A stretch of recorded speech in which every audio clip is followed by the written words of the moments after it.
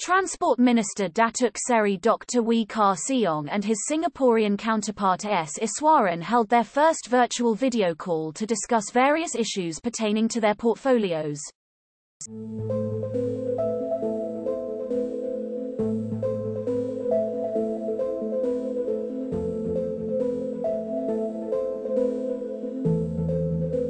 Some of the thousands of Malaysians who used to commute daily to Singapore for work have been left stranded when the border closed.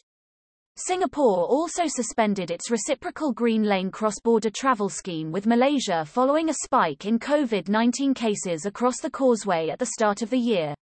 Dr. Wee said that the two leaders shared the efforts taken by both countries to fight the COVID-19 pandemic, including the vaccination program as well as efforts to revive and stimulate the economy.